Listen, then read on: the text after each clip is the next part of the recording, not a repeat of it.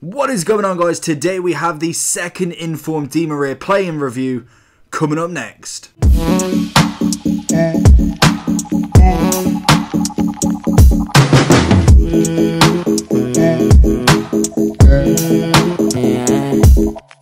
So in today's video we are going to be reviewing second inform Di Maria, 87 rated left wing.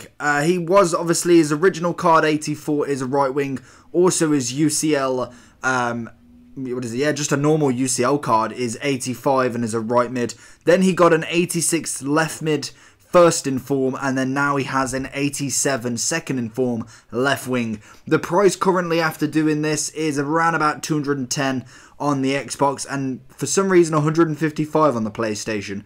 I've been absolutely gutted with Xbox at the minute, especially today, trying to get on for absolutely ages, but I've managed to get on, managed to pick him up. He's actually one that I looked at straight away, because I remember he used to be one of these players that was in most teams, to be honest, and now I don't see him as much. It's nice to see that he's still getting some of them in form. So going into some basic information of him, obviously he plays for PSG and is Argentinian in the Ligue 1.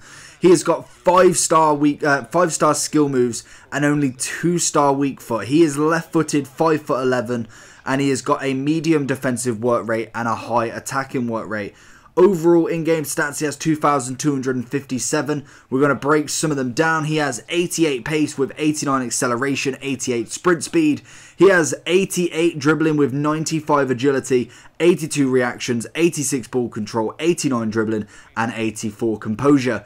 Passing wise, he has 86, which leads us with 86 vision, free kick accuracy, and short pass, 82 long pass, 87 crossing, and 88 curve. And to finally finish it off, bar from the 79 stamina this card possesses, he has got 81 shooting, which gives him 87 attacking positioning, 76 finishing, 88 shot power, 82 long shots, 82 volleys, and 77 penalties. So, what do I like about this card? What don't I like about this card? Well, if I'm just looking from a pure on the basis of them stats, I'd say realistically I'm expecting him to be relatively fast, relatively good at dribbling, relatively good at passing, and average at shooting. And to be honest, it's not far off, to be honest. I think pace-wise is sound. He's got 88 pace. That's pretty much standard now with big players. Personally, I found it very different with cards like this after the patch. I don't know if they're still like kind of working on it, but I know obviously there was the big patch with the time finesse and everything, and people are still getting used to it. I found that it's kind of rendered pace cards a little bit useless. I don't know if that's the shooting side of it or it's just the slow gameplay that keeps going on, but we digress with that. I think pace-wise is sound, like I said. Dribbling is fantastic. 5-star skiller again. The real letdown for that is his 2-star weak foot. But if you're on the right-hand side and cutting in, to be honest, it's not really going to be that much of an issue. Obviously, people will like the 5-star, and he'll probably be rated down for that, which I can imagine. But the 5-star skill moves is great, especially alongside that dribbling. The passing on this card is good. I think he's got a very nice pass. Crossing-wise is excellent. I think you can't really ask much more about that. Shooting-wise, I think it's there. I think genuinely he does have a really nice shot on him. I just find, we're looking at the finishing anyway, 76 finishing. That is where it's lacking for me. It's the clinical of him. He's definitely got there. He's got the shot. It's just being able to hit the target 10 out of 10 or at least 9 out of 10.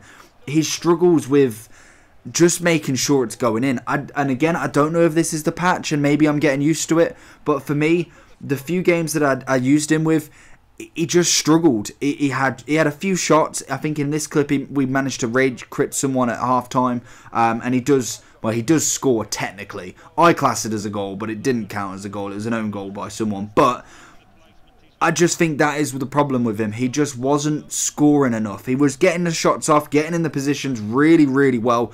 But I think it's probably, I'm going to put it down to the fact that the patch has just come out, or I've only played, like, say, 5 matches on this patch, and I'm not used to it yet. So I'm not gonna downgrade his shooting because of that. I'm not gonna rate him down because I feel like this card will have good shooting, and I think I put a sniper on him as well to put his dribbling up and his shooting. But you could put a finisher on, that would be better. But for the purpose of quickly doing this review, I whacked a sniper on him as I didn't have any finishers. But personally, he hasn't got much strength. Stamina wise isn't great as well. We're looking at the low 80s, the 79ish. I don't really like that. I like 80 plus at the very least, but obviously with all the subs, we've got plenty of subs we can bring on in to replace him, so that's not much of an issue. Stamina really is just how much you want that card to play on. If it was Ronaldo, Messi, what have you, I want them to be on 90 minutes, 120 minutes, what have you. Di Maria, I'm okay with subbing. It's the players that looking over $1 mil. I'm not paying over $1 mil for a player that cannot make the 90. So that's irrelevant for me. I think Di Maria is a very replaceable card, and that's why I like this in form. I think if you was going to buy someone that's worth a few mil, then you want to make sure that their stamina's high. With Di Maria, if he gives you the first half, gets a couple of goals, jobs are good, and sub him off. But overall rating then, I've kind of just sideswept onto that, but overall rating for this card, I'm giving him an 8.3. So the reasoning for this, I don't think I did his other card, so I can't even check that. I like his pace, like his dribbling, like his passing. Shooting is okay, maybe a little bit better in my opinion when I get used to the patch. That could be an idea of going back and seeing what it's like after, say, like a whole weekend of this patch. But at the minute, I say I like the shooting. I'm not overtly crazy with it. If you're gonna buy a left wing, he's probably one of the better ones. Obviously, if you're gonna go and get a Ligue 1 team, you're gonna go get Neymar rather than Di Maria, especially seeing as though you're probably only a couple of hundred away from Neymar at this rate.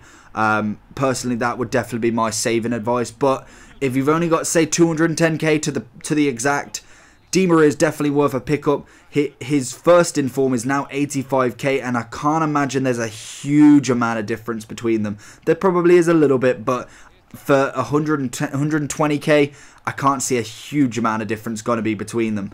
But there we go, 8.3. Let me know down below, have you used any version of Di Maria? What did you think about him? I thought he was okay. I didn't rate him massively, but I still think he's a very playable player.